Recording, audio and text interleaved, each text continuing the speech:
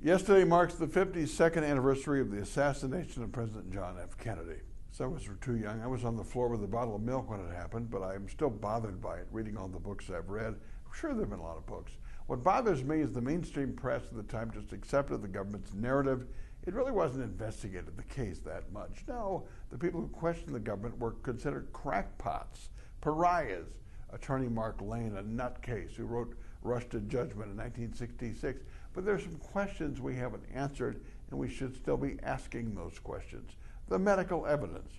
16 doctors at Parkland Hospital who were in trauma room 1 for observation, if not worked directly on him, said the back of the president's brain was blown out. There's a grapefruit-sized hole there.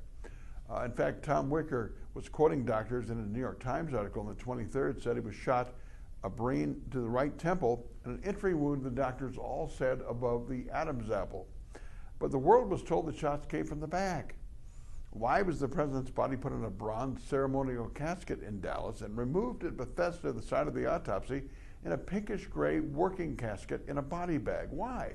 Why did 2 FBI agents write in a memo at the autopsy? It looked like surgery had been performed on the right side of the president's brain. It looked like a Boy Scout patch. In fact, Dr. McClellan, who was in trauma room 1, told Nova in 1988 that wasn't there before.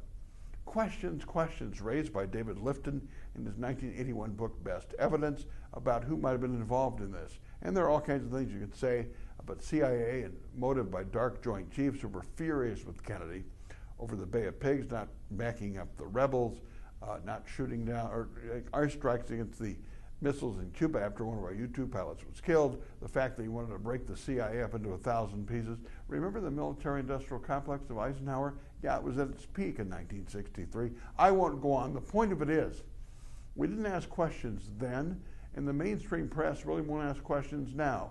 Maybe it's time that they did. My 2 minutes, my 2 cents are brought to you by Edge Construction and Capital Consultants. Bill McCoshen, a lobbyist downtown who gets things done. We could talk about this and other things on the radio tomorrow morning at 8 o'clock on 92.1 FM The Mic, The Mitch Henck Show.